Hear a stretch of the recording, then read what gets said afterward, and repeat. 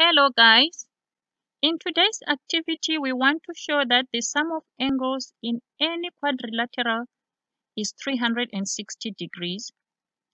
You need to grab a colored paper, a pencil, a pair of scissors, a ruler, a compass, and you may also need glue and white paper.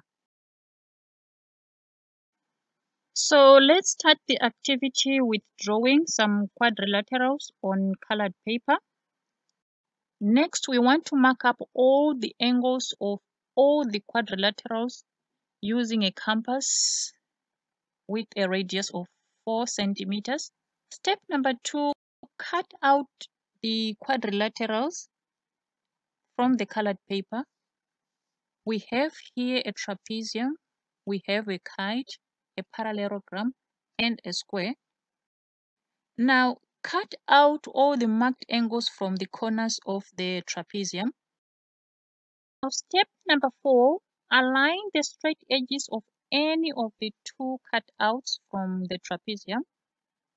Then add the third one and the fourth one.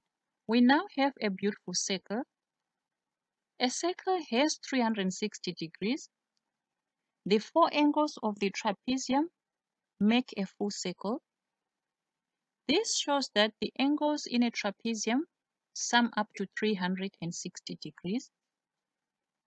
Step number 5, which is the last step, you have to repeat step number 3 and step number 4 with the square and the parallelogram and the kite. You will see 4 beautiful circles. So any quadrilateral has 4 angles that sum up to 360 degrees.